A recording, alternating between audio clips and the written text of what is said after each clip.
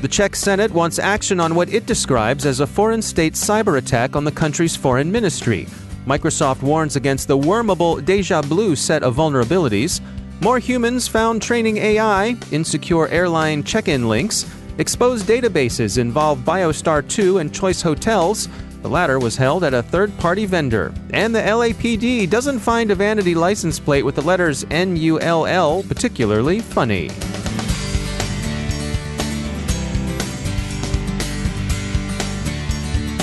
And now a message from our sponsors, Observe It. The greatest threat to businesses today isn't the outsider trying to get in. It's the people you trust, the ones who already have the keys. Your employees, contractors, and privileged users. 60% of online attacks are carried out by insiders. To stop these insider threats, you need to see what users are doing before an incident occurs. Observe It enables security teams to detect risky user activity, investigate incidents in minutes, and effectively respond. With Observe It, you know the whole story. Get your free trial at observeit.com/cyberwire. That's observeit.com/cyberwire. And we thank Observe It for sponsoring our show. Funding for this CyberWire podcast is made possible in part by BugCrowd, connecting organizations with the top security researchers, pen testers, and white hat hackers in the world to identify 10 times more vulnerabilities than scanners or traditional pen tests. Learn more about how their award-winning platform provides actionable insights like remediation advice to help fix faster, while methodology-driven assessments ensure compliance needs are met at bugcrowd.com. From the CyberWire studios at Data Tribe, I'm Dave Bittner with your CyberWire summary for Wednesday, August 14th, 2019. Citing intelligence from the Republic's National Cyber and Information Security Agency, the Czech Senate has concluded that a foreign state power was responsible for recent attacks on the foreign ministry. The Senate doesn't name the foreign state, but Reuters says that Czech news outlets are calling the attacks a Russian operation. Deník N reported that the incident took place in June. There's been no comment from Czech officials so far. The Czech Counterintelligence Service, BIS, in its last annual report, did assert that Russian intelligence operators had conducted cyber espionage campaigns against the foreign ministry. We have no wish to keep calling wolf wolf, or more precisely worm worm, because the large-scale worm infestation expected from Bluekeep has yet to appear. On the other hand, that risk is hardly over, and yesterday Microsoft released patches for a similar family of vulnerabilities, being called Deja Blue, affecting the remote desktop protocol. Bluekeep was a risk to unpatched Windows 7 instances and to any earlier versions of Windows out there, but Deja Blue affects Windows 7 and more recent versions, up through the most current ones. Redmond warns that there are 7 new vulnerabilities in that new family. 2 of those are regarded as particularly serious in that they could be wormable, exploited to deploy a worm that could propagate from one infected system to others. Microsoft advises patching immediately.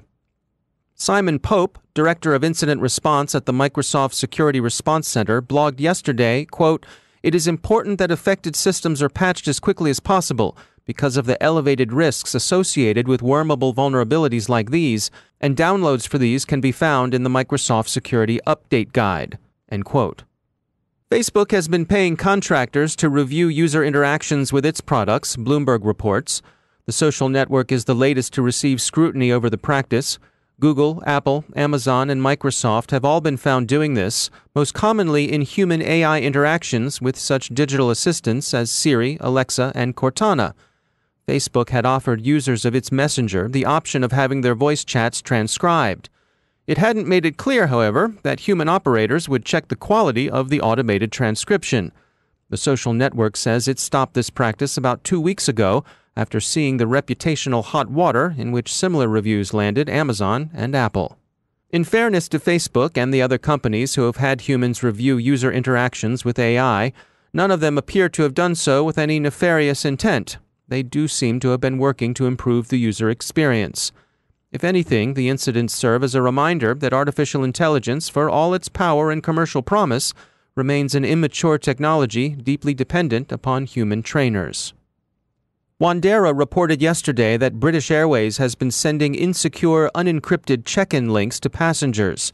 The links include passenger details, last name and confirmation number, to make it easier for passengers to log into the British Airways site. Unfortunately, that information also makes it possible for hackers to do the same and to move on to acquire other personal information connected with booking a flight, including email addresses, telephone numbers, British Airways loyalty program membership numbers, flight times, and seat numbers. Neither pay card data nor passport numbers appear to be exposed. British Airways, which the UK's Information Commissioner's Office last month hit with a proposed $221 million fine, says it's working to fix the problem. These days, the buildings in which we live and work likely contain a variety of security and automation systems to control everything from who gets in to the temperature inside the building.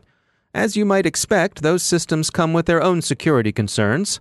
Elisa Costante is head of OT Innovation Technology at Forescout. Most of the buildings we live in or work in are actually controlled by legacy building automation system. And with legacy, we mean systems that have been there for quite a while because they represent a long-term investment for the facility owners or the facility managers. So we are speaking of quite old-fashioned technology, I would say. The new usage that we do of this system was not in the mind of the designer. So, for instance, we rely on systems that use protocols that are unauthenticated and unencrypted, which means that if you basically manage to get a hand on these building automation networks, because those systems need to communicate with each other, you actually can get access to a lot of information. And plus, it's not only information, but actually if you manage to enter this network and send the right command, you can ask the building automation system to behave the way you want in a very easy way. Now, are these systems generally segregated from each other, or is there a sort of a central control system for multiple systems? Most of the cases that we have seen, there is no segregation. What that means is that basically your surveillance system is on the same network where your heating system is and on the same network where your access control is. And this is actually one of the things that we exploited in our research, where we actually showed with the proof of concept malware how you can exploit the vulnerabilities in the weakest of your system in order to get access to all of your most critical systems. Well, walk us through. What was the proof of concept malware that you developed? So what we created is a building automation network that is composed of three subsystems. We have a surveillance network, and we have a management network, surveillance system, a management system, and an access control system. And we put them on the same network. So we applied no segmentation, which is something that we have seen to be quite realistic. And what we did is, okay, let's look at how vulnerable these systems that are in our lab are. So we spent some time into identifying and finding vulnerabilities. We found some 0 days, but also for some of the devices we have in our lab, during the time that we were doing our experiments, another company came out with some 0 days for one of the IP cameras that we had in our lab. So we decided to recycle and reuse those 0 days to create exploits for those 0 days. We eventually managed to do was a completely automated malware that was managing to enter into the network from an IP camera. From the IP camera was moving to a Windows machine that was vulnerable to some default credentials. And from that Windows machine eventually arrived to the most critical device that we had in our lab, which is a controller that was controlling the access control system. So it was the controller in charge to define and decide who will get access to critical areas. Now, these critical areas in our case was our lab, but imagine if the critical area was a hospital or a data center. And what the malware managed to do once it arrived on this controller, it basically was having access, because we leveraged the vulnerability, quite the critical vulnerabilities on the device, to get the access to basically the full device and either delete all the users, so no one had access to the area. Imagine if you block access to people in an emergency room or in an operation surgery in a hospital. So what are your recommendations for organizations to better protect themselves? First of all is awareness. Awareness about the fact that when we speak about cyber crimes and cyber attacks nowadays, we are not speaking only about data, but we are more and more often speaking about cyber physical attacks. So attackers can actually have an effect in our lives, in our daily lives. and on the things that are surrounding us. And after, what you need to have is device visibility first, because there is nothing you can do unless you know how your networks is composed of, how it looks like, what are the devices, how they're vulnerable. Do I have devices that are on the same network and they shouldn't be in the same network because one of them is extremely vulnerable and the other one is extremely critical? So once you have this visibility, what you can do is actually create a strategy that, if you have risks, reduces your highest risk. And this strategy might include continuous monitoring. So, for instance, being alerted every time something strange, anomalous, or suspicious happens on your network, and eventually move to a full, ideally, segmentation of your network where you are sure that only the devices that are supposed to speak with each other for a clear reason, they are. That's Elisa Costante from Forescout. VPN Mentor has found the biometric data of some 1 million people exposed online in an unprotected database. The data were held by BioStar2, a web-based smart lock platform that controls access using fingerprints and facial recognition. The information exposed includes employee personal information and unencrypted usernames and passwords. The exposure was discovered on August 5th, disclosed on August 7th, and resolved on August 13th. That's not the only exposed database disclosed this week. Comparatech says it collaborated with researcher Bob Dychenko to find an exposed MongoDB instance belonging to Choice Hotels. They disclosed their finding to the hospitality chain, but unfortunately criminals got there first and left Choice Hotels a ransom note for 0.4 Bitcoin, which at current exchange rates comes to about $3,800. The database held guest information, including names, email addresses, and phone numbers. Most of the data amounted to test data and didn't refer to actual customers, but some 700,000 of the records did. Choice Hotels says the data were hosted on a vendor's server and that Choice Hotels' own system had not been exposed. The data were exposed for 4 days. Choice Hotels told Comparatech, quote, "We have discussed this matter with the vendor and will not be working with them in the future. We are evaluating other vendor relationships and working to put additional controls in place to prevent any future occurrences of this nature. We are also establishing a responsible disclosure program, and we welcome Mr. Dychenko's assistance in helping us identify any gaps." And finally, the Los Angeles Police Department is in its full humorless Joe Friday mode. A gentleman who presented at DEF CON last week, who goes by the hacker name Droogie, decided he would get himself a vanity license plate for his ride, but nothing so obvious as Boo Boo or Third Emmy or Powerhouse or Litigate, all of which have been seen on the 405 out and about in the City of Angels. Droogie liked and purchased Null, both as a good joke and a gesture of invisibility in the direction of the Golden State's famously big brotherish Department of Motor Vehicles. Anywho, it turns out that the software used to administer parking tickets sent him all the tickets for which it didn't have the actual license plate, that is, for which the value was null. It came to more than $12,000. The LAPD fixed about half of the tickets so far, but just the facts, sir. Tickets continue to show up. The DMV and the LAPD both advise him to change his license plate, but Droogie is hanging tough and the software vendor behind the systems isn't budging either. We're sure there's a serious lesson here about the automation of police operations and so forth. But hey, Officer Bill Gannon, where are you? From the basin to the valley, from the desert to the sea, they need your good humor. But somewhere, Jack Webb is smiling.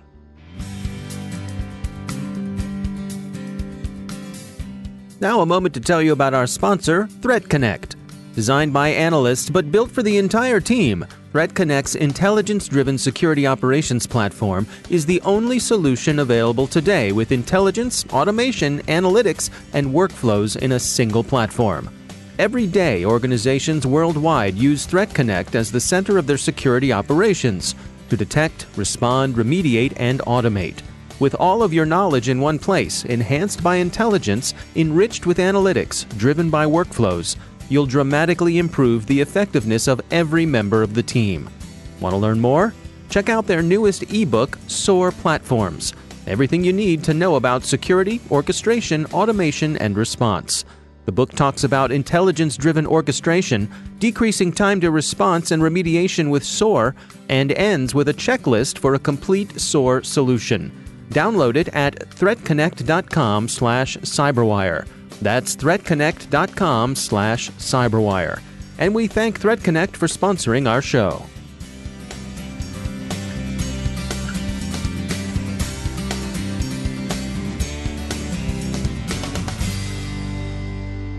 And joining me once again is David Dufour. He's the Vice President of Engineering and Cybersecurity at Webroot. David, it's always great to have you back. I wanted to touch base with you today on cybersecurity insurance and get some of your insights on that. Great to be back, David. And this is a topic that I'm super interested in. It's kind of interesting because, I'm an engineer in cybersecurity, but I do see this coming up a lot, and it's a good discussion point and something people really need to think about. All right, well, let's dig in. Well, what are your thoughts here? Honestly, I think there's a lot of value in looking at cybersecurity insurance for some organizations. And in fact, there could reasonably be more value than maybe buying that next $100,000 tool that's going to protect your network. And you need to take the time to understand the risk and the benefit.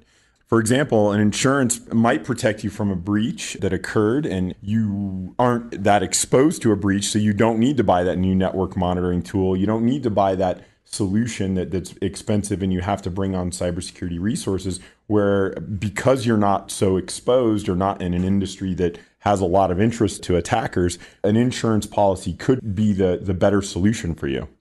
Is this a matter of sort of taking a risk-based approach, of taking a look at your vulnerabilities and your strengths and deciding where's the best places to spend your money? That is exactly what it is, David. And there's a couple of things you got to watch out for, honestly. And I'm not a lawyer. I'm not giving specific advice. I want people to think about this. A lot of organizations are starting to offer cybersecurity insurance. They're underwriting policies for folks. If you're a medical provider or some organization that needs compliance, it's arguable that cybersecurity insurance is something that's very important for you because for compliance metrics, there could be litigation, things of that nature. But if you're that welder I sometimes talk about in Oklahoma, who all he wants to do is send out his invoices at the end of the month, it might not be that big a deal for you to have that cybersecurity insurance to protect your shop if you've got good backups.